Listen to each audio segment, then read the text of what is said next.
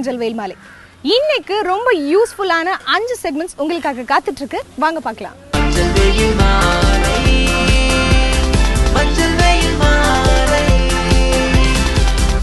நம்ம ஷோட first segment யோகாசனம்.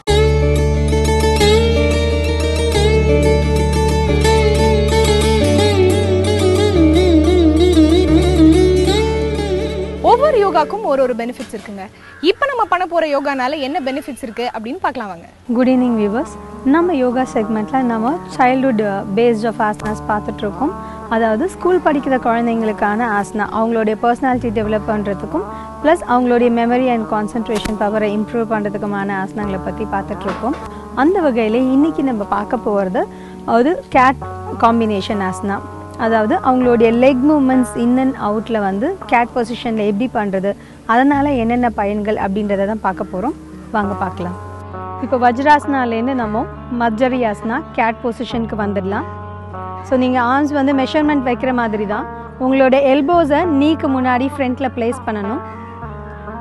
இது வந்து பாடியோட மெஷர்மெண்ட்க்கு கொஞ்சம் ஈஸியாக இருக்கும். இப்போ உங்களோட மிடில் ஃபிங்கரை ஃப்ளோரில் ப்ரெஸ் பண்ணி உங்களுடைய ரிஸ்ட்டை கொண்டு வந்து அந்த மிடில் பொசிஷன் பிளேஸில் கொண்டு வந்து வச்சு ஒரு ஸ்டெப் முன்னாடி ஃபார்வர்ட் பண்ணிக்கோங்க. ஸோ தட் உங்களுடைய பாடி அந்த ஷேப் வந்து கரெக்டாக மெயின்டைன் ஆகும். இப்போ நம்ம பண்ண போகிறது ஒரு கண்டினியூவஸ் மூமெண்ட்ஸ் நம்ம லெக்கோட சர்க்குலேஷனை இன்க்ரீஸ் பண்ணுறதுக்காக. இப்போ ஃபர்ஸ்ட்டு உங்களுடைய ரைட் லெக்கை மூவ் பண்ணலாம். உங்களுடைய ரைட் நீ ஃப்ரண்ட்டில் நல்லா கொண்டு வந்து முட்டி எந்த அளவுக்கு தலைக்கிட்ட கொண்டு வர முடியுமோ அந்தளவுக்கு கொண்டு வந்து டச் பண்ணணும். டச் பண்ணிவிட்டு த சேம் வே கால் பின்னாடி நீங்கள் ஸ்ட்ரைட்டாக ஸ்ட்ரெச் பண்ணணும். அந்த ஸ்ட்ரெச் பண்ணும்போது நெக்கும் வந்து ஸ்ட்ரைட்டாக இருக்கணும். ஸோ இப்போ அதை கண்டினியூவாக பார்க்கலாம். அகெயின் லெக்கை ஸ்லோவாக நீ பெண்ட் பண்ணி ஹெட்டை உள்ளே லாக் பண்ணுங்கள். எக்ஸேல் ஸ்ட்ரெச் பண்ணலாம். எக்ஸேல் நீ பெண்ட் பண்ணி முன்னாடி கொண்டு வாங்க. இப்போ இன்ஹேல் பண்ணி லெக்கை ஸ்ட்ரெச் பண்ணலாம். ஸ்லோவாக லெக்கை ரிலாக்ஸ் பண்ணிக்கோங்க. அதே மாதிரி நம்ம இப்போ லெஃப்ட் லெக்கில் பண்ணலாம். லெக்கை நல்லா பின்னாடி ஸ்ட்ரெச் பண்ணிக்கோங்க. இன்ஹேல், எக்ஸேல் ஸ்லோவாக நீ பெண்ட் பண்ணிக்கோங்க. இன்ஹேல் ஸ்ட்ரெச் பண்ணிக்கோங்க. எக்ஸேல் நீ பெண்ட் பண்ணிக்கோங்க. ஸோ எந்த அளவுக்கு முடியுதோ அந்தளவுக்கு உள்ள ஹெட்டும் லாக் ஆகணும். இன்ஹேல் ஸ்லோவாக ஸ்ட்ரெச் பண்ணுங்க. எக்ஸேல் திரும்ப ஒரு வாட்டி லாக் பண்ணிக்கலாம். ரிலாக்ஸ் பண்ணிக்கலாம். இப்போ ரிலாக்ஸ் பண்ணும்போது நம்ம சைல்ட் போஸ் பாலாசனால வந்து நம்ம ரிலாக்ஸ் பண்ணிக்கணும்.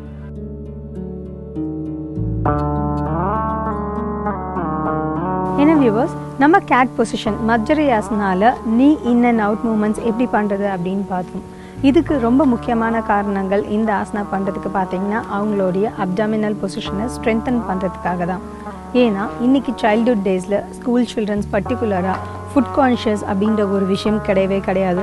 அவங்க ஹெல்தி ஃபுட்டை சாப்பிட்றாங்களோ இல்லையோ ஜங்க் ஃபுட்ஸு அண்ட் அதிகமான ஆயிலி ஃபுட்ஸை தான் அதிகமாக சாப்பிட்றாங்க. அண்ட் கரெக்டான டைமுக்கு அவங்க ஃபுட் எடுத்துக்கிறதும் இல்லை. அவங்க வந்து ஸ்நாக்ஸ் அப்படின்ற மாதிரி நிறைய சாப்பிட்டுட்டு இன்டேக்காக எடுக்கக்கூடிய மெயின் ஃபுட்டை வந்து எடுக்காமல் விட்டுடுறாங்க. இதனால் அவங்க ஹெல்த் இஷ்யூஸ் நிறைய வருது. ப்ளஸ் அவங்களுக்கு சின்ன வயசுலேயே ஒபிசிட்டி அப்படின்ற ப்ராப்ளமும் வர ஆரம்பிச்சிடுது. அவங்களுடைய ஹார்மோனல் சேஞ்சஸ் இம்பேலன்ஸ் ஆகிறதுக்கு நிறைய வாய்ப்புகள் இருக்குது. ஒரு பர்டிகுலர் ஸ்டேஜ், அதாவது ஒரு 6th 7th அப்புறமே வந்து கேர்ள்ஸ் சீக்கிரமாக மெச்சுரேஷன் பீரியடையும் வந்து அட்டைன் பண்ணுறாங்க. இந்த காரணத்தினால அவங்க ஃபிசிக் கம்ப்ளீட்டாக சேஞ்ச் ஆகுது. ஸோ இன்றைக்கி நம்ம பண்ணியிருக்கக்கூடிய இந்த கேட் பொசிஷன் ஆஃப் லெக் மூமெண்ட்ஸில் வந்து பார்த்திங்கன்னா அந்த அப்டமன் கான்ட்ராக்ஷன் அண்ட் ரிலாக்ஸேஷன் சைமல்டேனியஸாக இருக்கும். அதே மாதிரி பேக்கில் அவங்களுடைய வெய்ஸ்ட் லைன்லேருந்து தை மசில்ஸ் வரைக்கும் இருக்கக்கூடிய மூமெண்ட்ஸும் உங்களுக்கு ஈக்குவலாக இருக்கும். ஸோ ஃப்ரண்ட் அண்ட் பேக் கம்ப்ளீட்டாக அந்த நர்வ்ஸ் நல்லா ஸ்ட்ரெச் ஆகி கான்ட்ராக்ட் ஆகும்பொழுது நமக்கு அந்த எக்ஸ்ட்ரா வெயிட் போடக்கூடிய அந்த சிச்சுவேஷனை கம்மி பண்ணி கொடுக்குது. ரெண்டாவது, கேலரிஸ் பர்ன் பண்ணுறதுக்கும் இது ரொம்ப ஹெல்ப்ஃபுல்லாக இருக்கும். இந்த மூமெண்ட்ஸ் மூலமாக அவங்களுக்கு எந்தெந்த பார்ட்லாம் வந்து அவங்களுக்கு ஆக்டிவேட் ஆகுது அப்படின்னு பார்த்தீங்கன்னா அவங்களுடைய ஆங்கிள் நீலேருந்து ஆங்கிள் பார்ட் தரையில் இருக்கும். அவங்களுடைய ஆர்ம் பொசிஷன் உள்ளங்கை வந்து தரையில் பிளேஸ் ஆகிருக்கும். இதனால அவங்களுடைய ப்ரெஷர் பாயிண்ட்ஸ் வந்து ஆக்டிவேட் ஆகும். செகண்ட் திங் வந்து அவங்களுடைய நெக் மூமெண்ட்ஸ் இன் அண்ட் அவுட்ல இருக்கும். ஸோ தைராய்டு இன்னைக்கு நிறைய பசங்க நிறைய அடல்ட்ரிஹுட்லேயும் வந்து ஒபிசிட்டி அதிகமாகிறதால அவஸ்தைப்படக்கூடிய முதல் ப்ராப்ளம் தைராய்டு. தைராய்டுன்னு ஒரு ப்ராப்ளம் வர்றதுனால அவங்களுடைய ஃபிசிக் கம்ப்ளீட்டாக சேஞ்ச் ஆகிடுது. அவங்களுடைய வே ஆஃப் திங்கிங் ரொம்ப ஸ்ட்ரெஸ் அதிகமாகி டென்ஷன் ஆகுறாங்க. ஸோ அதனால ப்ராப்பராக அவங்களால எதுலேயும் கான்சென்ட்ரேட் பண்ண முடியறதில்ல. ஃபோக்கஸிங் பாயிண்ட் கம்மி ஆகிடும். ஸோ இந்த combination in and out leg moments பண்ணும்போது நீங்கள் முட்டி மடக்கும்போது எக்ஸேல் அண்ட் கால் நீங்கள் ஸ்ட்ரெச் பண்ணும்போது இன்ஹேல் பண்ணும்பொழுது அந்த அப்டாமினல் ப்ரீதிங் கம்பைன் ஆகிறதால உங்களுடைய மைண்ட் ரொம்ப கான்ஷியஸாக இருக்கும். அதனால் உங்களுடைய பிராணா லெவல் வந்து கரெக்டாக சேனலைஸ் ஆகும். இன்றைக்கி பண்ணியிருக்கக்கூடிய இந்த மர்ஜரி காம்பினேஷன் உங்களுக்கு ரொம்பவே பிடிச்சிருக்கும். அதே மாதிரி யூஸ்ஃபுல்லாக இருக்கும்னு நம்புகிறேன். இதை நீங்கள் நல்லா ப்ராக்டிஸ் பண்ணுங்கள். உங்களுடைய மெமரி அண்ட் கான்சன்ட்ரேஷன் பவரும் இன்க்ரீஸ் ஆகும். அதே மாதிரி தைராய்டு ப்ராப்ளம்க்கு ஒரு நல்ல சொல்யூஷன் கிடைக்கும். அடுத்த செக்மெண்ட்டில் இன்னொரு பயனுள்ள யோகா போஸ்டரோட உங்களை மீண்டும் சந்திக்கிறேன்.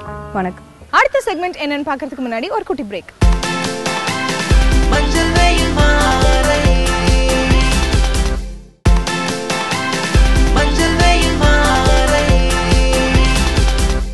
Welcome back to the show மஞ்சள் வெயில் மாலை.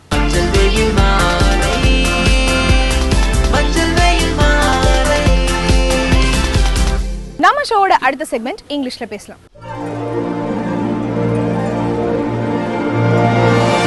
இங்கிலீஷ்ல பேச ரொம்ப கஷ்டப்படுறீங்களா?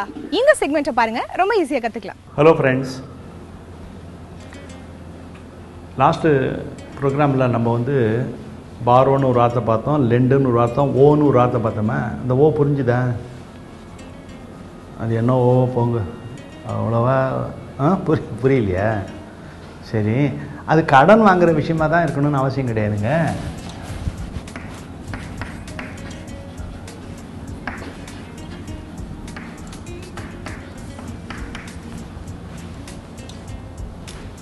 இப்படி யாராவது உங்ககிட்ட சொன்னாங்கன்னா என்ன அர்த்தம் அப்படின்னு கேட்டால், பழைய காலத்திலலாம் சொல்லிக்கிட்டு இருந்தாங்க. இப்போல்லாம் அதை பற்றி யாரும் கவலையும் படுறதுக்குன்னு வச்சுங்களேன். முன்னாலாம் ஒரு கடன் வாங்கிட்டாங்கன்னா அவங்களுக்கு வந்து ஒரு கில்ட்டி கான்ஷியஸ், ஐயோ கடன் வாங்கிட்டோமே கொடுக்கணுன்ற எண்ணம் இருக்கும். ஆமாம், முன்னாலாம் ரொம்ப இது பண்ணுவாங்க. இப்படி யாராவது சொன்னாங்கன்னு வச்சுக்க, அந்த காலத்து ஆளுங்கள்லாம் யாராவது சொன்னாங்கன்னு வச்சுங்களேன், நீங்கள் இதை ஈஸியாக புரிஞ்சுக்கலாம். யாராவது சொல்லுவாங்க, ஐ ஓ you a லாட்டும்பாங்க. I O you a lot அப்படின்னா என்ன அர்த்தம்னா, நான் உனக்கு ரொம்ப நன்றி கடன் பட்டிருக்கேன்னு அர்த்தம். நான் உனக்கு ரொம்ப நன்றி கடன் பட்டிருக்கேன். ஐ ஓ யூ எ லாட் அப்படின்னா நான் உனக்கு மிகவும் கடன் பட்டிருக்கிறேன்னு அர்த்தம். இது வந்து பணம் இல்லைங்க, அதனால் நன்றி கடன் அர்த்தம் எடுத்துக்கணும். ஒரு சில பேர் ரொம்ப ஓவராக சொல்லுவாங்க, சார் நீங்கள் செஞ்ச உதவிக்கு என் தோலை செருப்பாக தைச்சி போட்டால் கூட தீராது சார் கடன்பா. ஏன்னா நம்ம தோலை செருப்பு தைக்க கூட லாய்க்கு கிடையாது. ஆடு மாடாக பிறந்தால் அதுக்காக லாய்க்குங்க, நம்மளது அது கூட லாய்க்கு கிடையாது. அதுதான் சொல்கிறாங்க போல இருக்குது. அதனால் ஐ ஓ யூ லாட்னா நான் ரொம்ப நன்றி கடன் பட்டிருக்கேன். சரி, இப்போ விஷயத்துக்கு வரலாமா? அவங்ககிட்ட கடன் வாங்கினா உருப்பிட முடியாது, உருப்பிடாத முடியும். ஏன்டா அவன்கிட்ட போய் கடன் வாங்கினேன் அப்படின்னு கேட்கணும். ஃப்ரெண்டு ஒருத்தர்கிட்ட கடன் வாங்கிட்டான், நீ ஏன் அவனிடம் கடன் வாங்கினான்னு கேட்கணும். நீ ஏன் கடன் வாங்கினாய்?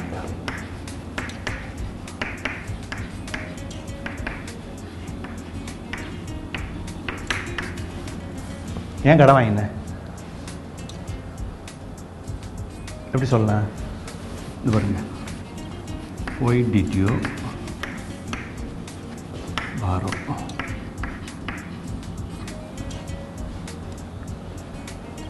ஏன் கடன் வாங்கினேன்?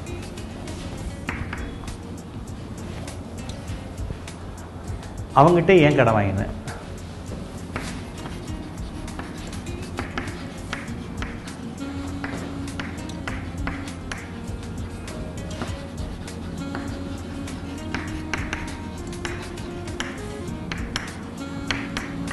why did you borrow money from him? னா அவங்ககிட்டேருந்து ஏன் கடன் வாங்கினேன், ஏன் பணத்தை கடன் வாங்கினேன். இந்த மணி போடலைன்னா கூட why did you borrow from him? why did you borrow from him என்றால் அவனிடம் ஏன் கடன் வாங்கினாய். borrowனா கடன் வாங்கினேன்.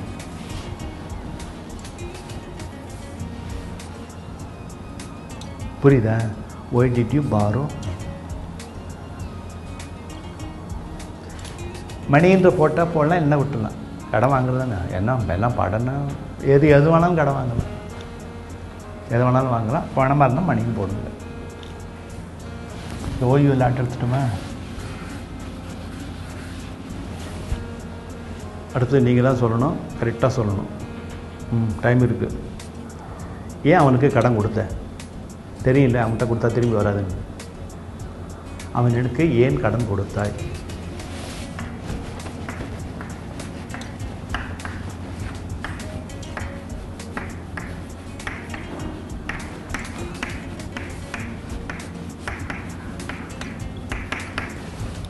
அவனுக்கு ஏன் கடன் கொடுத்த? கடன் வாங்கினேன்னா பாரோ.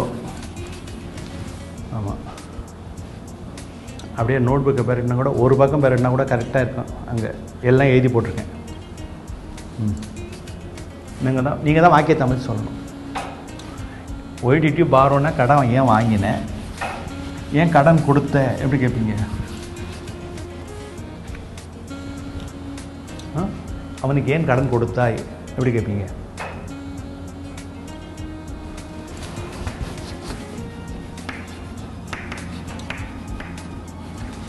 உங்களுக்கு வசதியாக நான் ஒய்டிடி கூட போட்டேன்.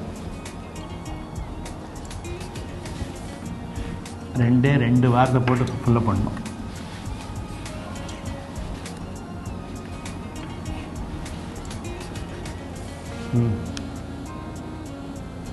என்ன சிம்பிளாக சொல்லுங்களேன்.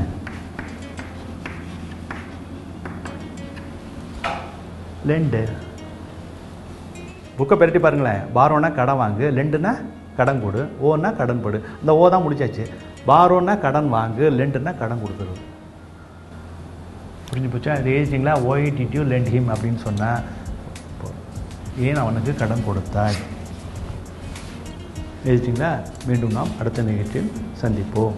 நம்ம ஷோட அடுத்த செக்மெண்ட் பழமொழி அது பொன்மொழி.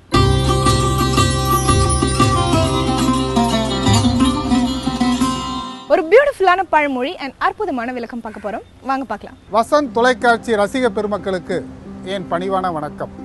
ஒவ்வொரு நாளும் ஒவ்வொரு பழமொழியை நாம் பார்த்துட்டு இருக்கிறோம். இன்று என்ன பழமொழி நாம் பார்க்க இருக்கிறோம் என்றால் மிக அற்புதமான ஒரு பழமொழிங்க. மனிதனும் தெய்வமாகலாம், மனிதனும் தெய்வமாகலாம் என்ற பழமொழியை நாம் பார்க்க இருக்கிறோம். இது தொடர்பான ஒரு நிகழ்வு.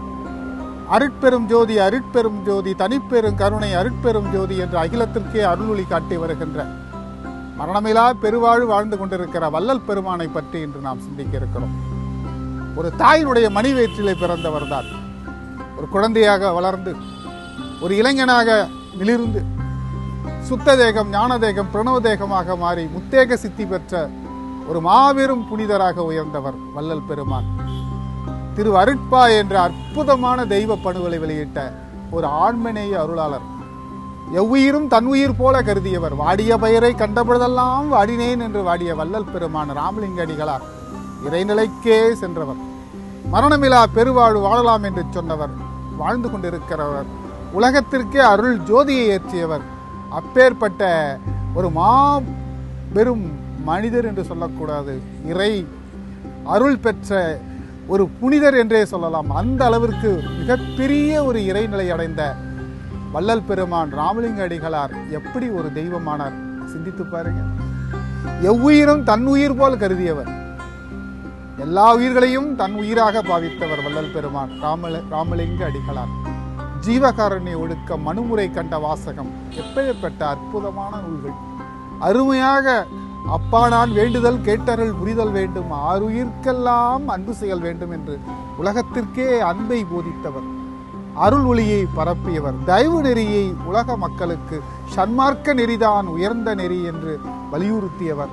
நம்மையெல்லாம் அன்பை பிரதானம், அன்புதான் இறைவன் என்பதை நாம் உணர வள்ளல் பெருமான் காட்டிய அந்த சன்மார்க்க நெறி உயர்ந்த நெறியாகும். பார்த்தீங்க சொன்னா, ஒரு சாதம் கூட கோயிலுக்குள்ள போச்சுன்னா பிரசாதமாகி விடுகிறது. ஒரு தண்ணீர் கூட கோயிலுக்குள்ள போச்சுன்னா தீர்த்தமாகி விடுகிறது. நம்ம ஒரு சாதாரண பயணம் கூட ஒரு கோயிலை நோக்கி சென்றால் யாத்திரையாகி விடுகிறது. ஒரு சாதாரண மனிதன் கூட கோயிலுக்குள் நுழைந்தால் அவன் இறையருளால் புனிதனாக மாறிவிடுகிறான். ஒரு சாதாரண கல் கோயிலுக்குள் சென்றால் கையெடுத்து கும்பிடுகிற அளவுக்கு தெய்வமாக மாறிவிடுகிறது. ஆகவே எப்பேற்பட்டவங்களாக இருந்தாலும் சரி, அது இறைவன் உடைய திருவுருளை சிந்திக்கிற பொழுதுதான் உயர்ந்த நிலைக்கு, மிக உயர்ந்த நிலைக்கு செல்ல முடிகிறது. இறைவனோடு ஒன்றுகிற பொழுது, ஒன்று பரலம் பரம்பொருளாக இருக்கின்ற இறைவனை மனம், மொழி, மெய் இந்த மூன்றும் சங்கமமாக இறைவனை வணங்குகிற பொழுது எந்த ஒரு சாதாரண மனிதனாக இருந்தாலும் இறைநிலைக்கே சென்றுவிட முடியும் என்பதை உலகத்திற்கு எடுத்துக்காட்டியவர், எடுத்துக்காட்டி மரணமில்லா பெருவாழ் வாழ்ந்து கொண்டிருக்கக்கூடிய வள்ளல் பெருமான் ராமலிங்க அடிகள். நாளை வேறொரு பழமொழியோடு சந்திக்கிறேன். நன்றி, வணக்கம். அடுத்த செக்மெண்ட் என்னன்னு பார்க்கறதுக்கு முன்னாடி ஒரு குட்டி பிரேக். மஞ்சள் வெயில் மாலை, மஞ்சள் வெயில் மாலை. Welcome back to the show மஞ்சள் வெயில் மாலை. மஞ்சள் வெயில் மாலை, மஞ்சள் வெயில் மாலை. நம்ம ஷோவோட அடுத்த segment Zumba.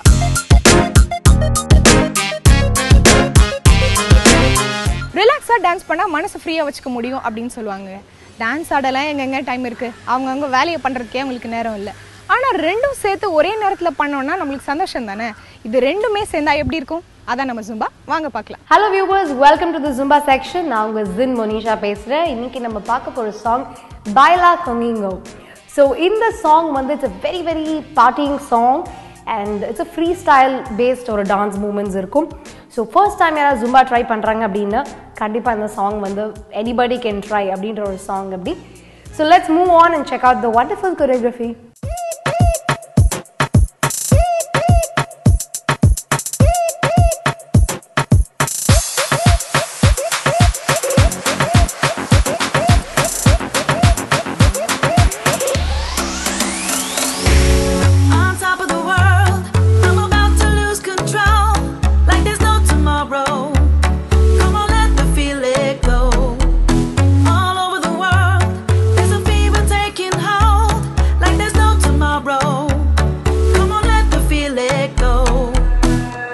A mí me gusta como tú te mueves, yeah. En esta vida loca y al besar tu boca como tú no hay otra. Adoro como tú a mí me lo haces. Vamos a matarnos en mi casa, nos vemos en la calle. No romantic. Put your hands up, reach for the ceiling, hands up. Looks like you made it, hands up, head to the sky. Chica, chico, baila conmigo.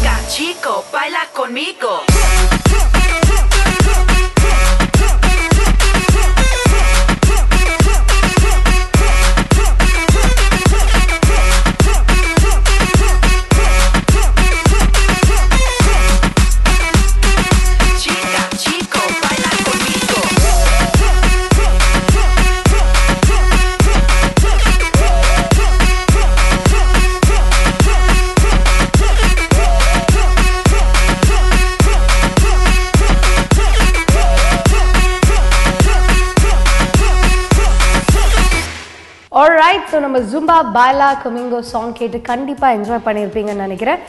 And the freestyle moves எல்லாமே உங்க பாடிக்கு பியூட்டிஃபுல்லான grooves கொடுக்கும். So இது வந்து basically it will really shape in your body and high energy கிடையாது, ரொம்ப லோவும் கிடையாது. It's a medium energy. So beginnersக்கு வந்து it's an apt song, enjoy பண்ணலாம். அதே நேரத்தில் the repeated steps இருக்கிறதுனால ரொம்ப ஈஸியாக ஃபாலோ பண்ண முடியும். And also அவங்களோட பாடி டோனிங்க்கும் ரொம்ப ரொம்ப ஹெல்ப்ஃபுல்லாக இருக்கும். Yes, so எப்போ பார்ட்டி பண்ணாலும் you can make use of this song and very easy to dance. So மீண்டும் அடுத்த செக்மெண்ட்டில் உங்களை சந்திக்கிறேன். Until then, this is me, Monisha, saying bye-bye.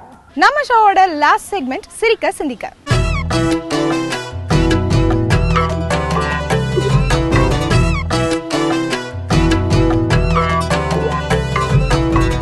வாசனையே இல்லைனாலும் உங்களை எல்லாம் கவரக்கூடிய ஒரே பூ இது இல்லைங்க, சிரிப்பு. அந்த சிரிப்பு உங்களுக்கு எல்லாம் அள்ளி அள்ளி கொடுக்க வராங்க, வாங்க பார்க்கலாம். வசந்த் டிவி நேயர்கள் இருக்கும் இனிமையான வணக்கங்கள். அதாவது பெரியவங்க சொல்லுவாங்க, நீ மாறினால் உலகம் மாறும், ஏனென்றால் நீதான் உலகம் அப்படின்னு சொல்லியிருக்காங்க. உண்மை அதுதான். இதே மாதிரி தான் பாருங்க, ஒரு பையன் வந்து கேட்டான், ஏன்னா இந்த புரோட்டா வைக்கிறதுக்குலாம் பேங்க் இருக்கானே, எவ்வளோ பெரிய விஷயம்னே, அப்போ இந்த இட்லி தோசையில் நான் அவ்வளோ கேவலமானே, அதை வச்சும் பேங்க் இருக்கணும்ல, இதுக்காக தான் நம்ம போராடணும்னா. எனக்கு ஒன்றுமே புரியல, என்னடா சொல்கிறேன், என்ன விஷயம்? அதானே பேங்க் ஆஃப் பரோட்டா இருக்கேன்னா. டேய் தம்பி, அது பேங்க் ஆஃப் பரோட்டா இல்லை, பேங்க் ஆஃப் பரோடா. ஏன்டா புரியாமல் வந்து போட்டு குழப்புறீங்கன்னு தப்பு தப்பாக புரிஞ்சுக்கிறது நம்மளுக்கு வேலையாக போச்சு. அதுவும் பாருங்க, இன்னைக்கு இருக்க அந்த நிலைமையை பார்த்தா, முன்னாடியெல்லாம் வாழ்க்கையில் அங்கங்கே டென்ஷன் வரும், இன்னைக்கு ஃபுல் டென்ஷனில் அங்கங்கே வாழ்க்கை வந்துட்டு போதும், நம்ம அட்ஜஸ்ட் பண்ணி வாழ்ந்துட்டு இருக்கோம். அதே மாதிரி ஒரு விஷயம் பெரியவங்க சொல்லுவாங்க, இதுவும் கடந்து போகும் அப்படின்னு சொல்லுவாங்க. அதோட பேசும்போது ஒருத்தன் சொல்றான், கடந்து போனாதான் பரவாயில்லையே, ஏறி மிதிச்சு நசுக்கீட்டுல எல்லாம் போயிருது, ஏயா நீ வேறன்னா. ஒரு பக்கம் சொல்றது சரியா தான் இருக்கு. அதுக்கு இன்னொரு சொல்ல, எப்பா கடந்து போனா போட்டோம், ஆனா ஏன் இவ்வளவு ஸ்லோவா கடந்து போகுது, கொஞ்சம் ஸ்பீடா கடந்து போனாதான் நம்ம வாழ்க்கையை நம்ம கொஞ்சம் ஜாலியா வாழ முடியும். ஏயா நீங்க புரியாமன்னு அவனுக்கு வாழ்க்கையை வாழ்றதுக்கு அவ்வளவு ஆதங்கமா இருக்கு, அவ்வளவு பிரச்சனைகள் இருக்கு. அதாவதுங்க, வியாபார தந்திரம்ங்கிறது எவ்வளவு ஒரு முக்கியமான விஷயம்ங்கிறது இந்த காலத்துல நம்ம எல்லாருக்குமே தெரியும். அதை எப்படி பண்ணுங்கிறது சின்ன கதை மூலம் உணர்த்துவாங்க. என்னன்னா, ஒரு பெரியவர் பாருங்க, வயசானவருங்க, ரொம்ப முடியாதவர், அவர் ஒரு பஸ்ல ஏறி 5 வாழைப்பழம் 10 ரூபா, 5 வாழைப்பழம் 10 ரூபான்னு சொல்லி வித்துக்கிட்டே வருவாராம். ஒருத்தனும் வாங்க மாட்டாங்களாம். சரி ஓகேன்னு கம்முன்னு இறங்கி சோகமா போயிடுவாராம். பின்னாடியே ஒரு வயசு போய் ஸ்பீடா ஏறி போய் 6 பழம் 10 ரூபா, 6 பழம் 10 ரூபா, 6 பழம் 10 ரூபா போனா உடனே, அடே அப்பா ஒரு பழம் எக்ஸ்ட்ரா கிடைக்குதா, ஒன்னே வாங்கிக்கோ அத்தனை வாங்குவாங்களாம். இது பாருங்க, ஒரு பஸ் 2 பஸ் 3 பஸ்ன்னு மாறி மாறி இவங்க ஒவ்வொரு பஸ்ஸா போயிட்டு இருக்காங்க. இதை பார்த்து ஒருத்தர் வந்து, பெரியவரே தப்பா நினைக்காதீங்க, ஆள் வந்து இவ்வளவு கஷ்டப்படுறீங்க, வயசாயிருச்சு, இந்த வயசுல வேலை செய்றீங்களே, அந்த பையன் பாருங்க அசால்ட்டா வித்துட்டு போயிட்டு இருக்கான், உங்களுக்கு அப்படி என்ன இது, நீங்களும் 6 பழம் 10 விற்க வேண்டியதானே, ஏன் அப்படின்னு. எப்பா நீ ஒன்றும் புரியாமல் பேசாத, அவன் என் பையன், என் மகன் தான், இந்த டெக்னிக்கே நாங்கள் 2 பேரும் சேர்ந்து தான் பண்ணுறோம். சும்மா போய் 6 பழம் 10னா ஒருத்தனை வாங்க மாட்டேங்கிறான்ப்பா, நான் போய் 5 பழம் 10ன்னு சொல்லிட்டு பின்னாடி அவன் வந்து 6 பழம் 10 வையன், அப்பா ஒரு பழம் அதிகமாக கிடைக்குதுன்னு எல்லா ஒன்றும் வாங்கிடுவாங்க, என்னப்பா பண்ண வேண்டியது இருக்கு, நம்ம மக்களோட மனசு இப்படி மாறி போச்சு பண்ணலாம். உண்மை அதுதான்.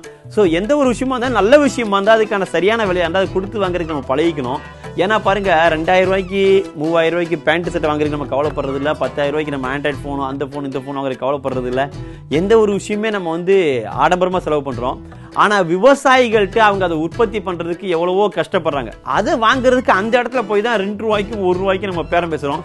அவங்க இல்லாமல் நம்ம வாழ்க்கை இல்லை. நம்ம யூஸ் பண்ணுற ட்ரெஸ்ஸுலேருந்து, நம்ம சாப்பிட்ற சாப்பாட்டுலேருந்து, நம்ம பயன்படுத்துகிற எல்லா பொருட்களையும் விவசாயிகளோட உழைப்பும் அவங்களோட பங்களிப்பும் ரொம்ப அதிகமாக இருக்குது. அதை பேரம் பேசாமல் எந்த அளவுக்கு வாங்கி அவங்களுக்கு நல்லது பண்ண முடியுமோ அதுதான் நம்ம வாழ்க்கையில் அவங்களுக்கு நம்ம பண்ணுற மிகப்பெரிய விஷயம். என்னங்க நான் சொல்கிறது, இன்னைக்கு நம்மளோட ஷோவில் வந்து 5 செக்மெண்ட்ஸுமே உங்களுக்கு ரொம்ப யூஸ்ஃபுல்லாக இருந்திருக்கும் நம்புறேன். நீங்கள் கற்றுக்கிட்ட இந்த விஷயத்தை உங்கள் ஃப்ரெண்ட்ஸ்க்கும் சொல்லிக் கொடுங்க. இதே மாதிரி நாளைக்கும் ஒரு சூப்பரான எபிசோடில் மீண்டும் சந்திக்கலாம். Until then, it's bye from Farita and Manjal VEYIL MAALAI team.